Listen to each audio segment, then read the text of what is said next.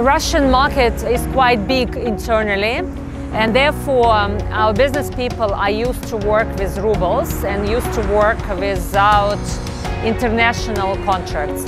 So it's very hard for an average regional business in Russia to import from you directly. We would strongly suggest to create a 100% subsidiary of your company in Russia, establish as a Russian local entity with current account in rubles.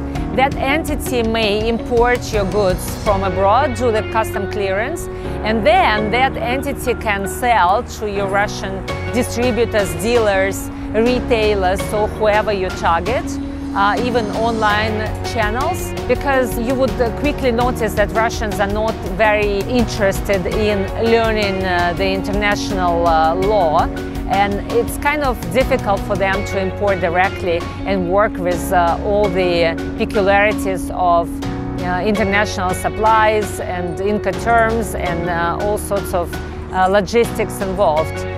To make it easy, it's better to establish a local entity.